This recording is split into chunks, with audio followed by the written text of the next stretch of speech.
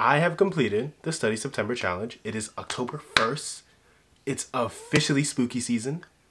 You know what that means. And I'm going to be showing some of my favorite pieces from the second part of the Study September Art Challenge. I'm also going to be explaining 6 things that I've learned while doing the Study September Challenge, because this challenge was very interesting. I'm not even gonna lie. In the second half. Okay, first thing I'm gonna say is the overall opinion of the whole Study Art Challenge. It was really cool. I really liked it. It really is like it's like one of those assignments in school where like you like it, but it also challenges you, you know, and it's like one of those things like it gets you thinking, you feel me? So the first thing I learned with this art challenge is that it improves your art skill. Not like drastically, I'm not like Leonardo da Vinci level now. How do I say this? It improves your art skills because you're drawing every day, really. You're drawing every day, you're drawing different things, so you're getting used to different things. Your hand is getting used to being in different positions. I don't know where I'm leading with this, but besides that, yeah, my art skills have improved in, especially in maybe in different mediums as well, as they have improved as well as I've done different mediums and stuff like that. It's just kind of cool just trying different things. I can see the progress that I've done since like day 1 versus like till day 30, even though day 30 might not be the best painting. Yeah, we're gonna skip over that, but I can definitely see the biggest progress. This is the most progress in art that I've ever done in my whole life. This is the most progress I've ever done in 30 days. It kind of shows you how how much you can do in 30 days and what 30 days a lot can change. Yeah. So I'm probably gonna be showing up 2 art pieces right now that show the biggest progress for me. The rest of my art pieces are gonna be down in like a Google Drive link down below if you want to see any of them. But again, also shout out to Kelsey Rodriguez for this Study Art Challenge. I'm gonna link her video below and her channel as well. And if you wanted to just do it, even though it's not September anymore, you can still do it, you know?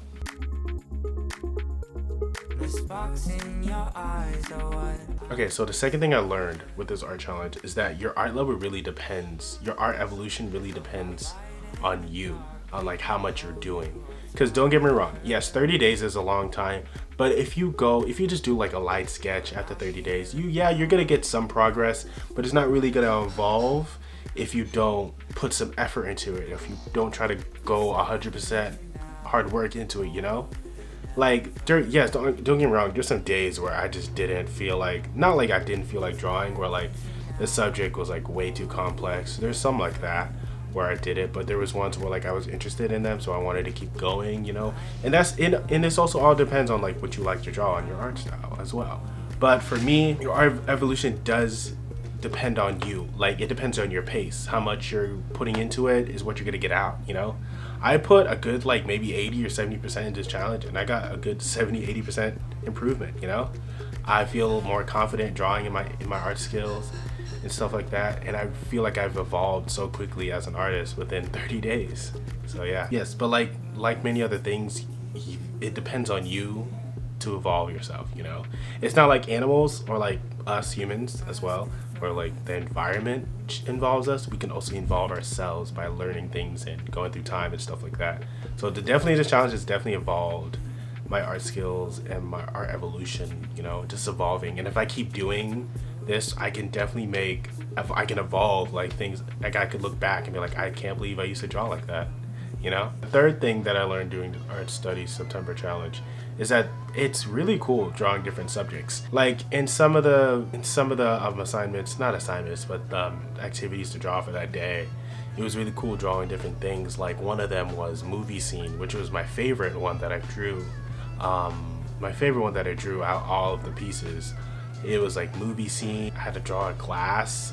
Some of them were really hard. I'm not even gonna lie. Like I didn't even think I can draw that. I was like, oh wow, how can I draw that? One was like foliage. That was one in the first one. I never thought I was like, I didn't even know what foliage is, but it was really cool drawing foliage. One of them is like dampened light, which is just like shadows with lights passing through it a little bit. That one was hard. I'm definitely going to be tackling those harder subjects, but it's definitely cool drawing different subjects every day. Okay, number 4, probably one of the most important ones that I've learned is that consistency is key. Consistency is key. I'm not gonna lie to you, there's days where I think just been like the most I haven't drawn was 3 or 4 days, and I did like catch up, you know, and stuff like that. But I've always played catch up. Like I've drawn, like if I missed a day, I would draw both of them, do both of them in a day. Now the more I'm talking about this, it really is school. This is how I was in school. I would miss and then I would just do it all in a day.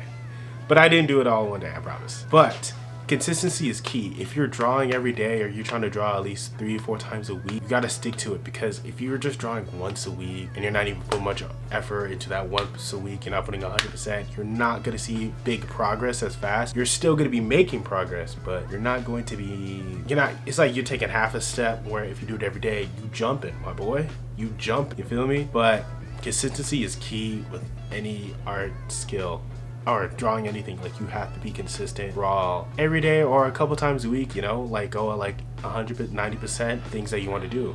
Either go 101%, go 200%, go 1,000, 1,000,000%, whatever percentage you want to go to. Just make sure you try to be consistent as possible. Like, I mean, if you draw once a week, if you draw every day for a week and then you drop it for like 2 months, yeah, you're not going to be consistent and your art skills are going to maybe diminish, or that you're not going to see improvement. But if you're drawing a couple times a week and you're keeping that up for a couple months, you're going to see your progress improve.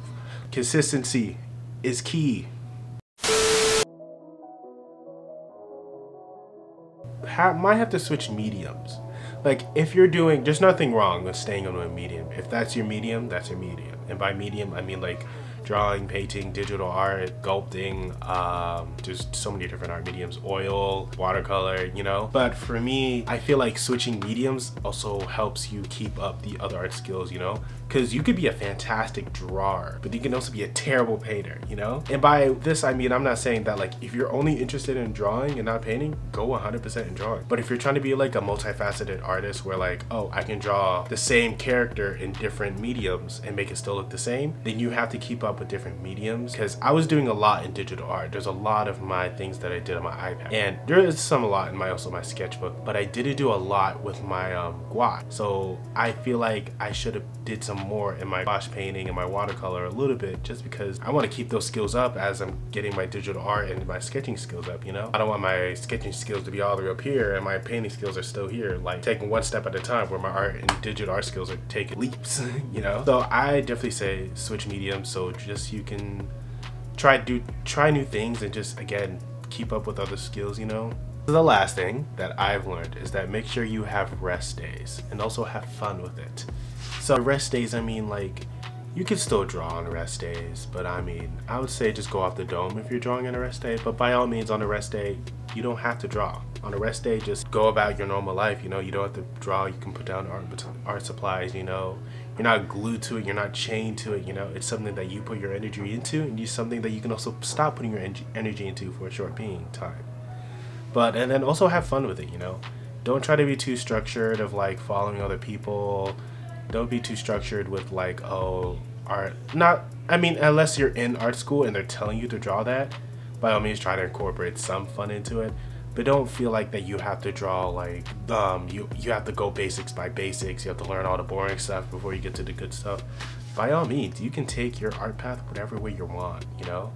I definitely feel like that I was having fun with this challenge. I was drawing with my friends and stuff like that, and I was just having fun. It's like, hey, is this good? Is this good or not? And they were just like joking around, you know. So the key is to have fun. That's gonna be the end of this video. I hope you guys enjoyed the content in this video, and then the 6 things I've learned in doing the Study Art September challenge. I also do know it is Inktober. I'm going to be trying to go back into doing some ink work and might try to do some ink stuff every day. I'm going to be trying, you know. So basically I might be doing another art study challenge, which is like Inktober technically.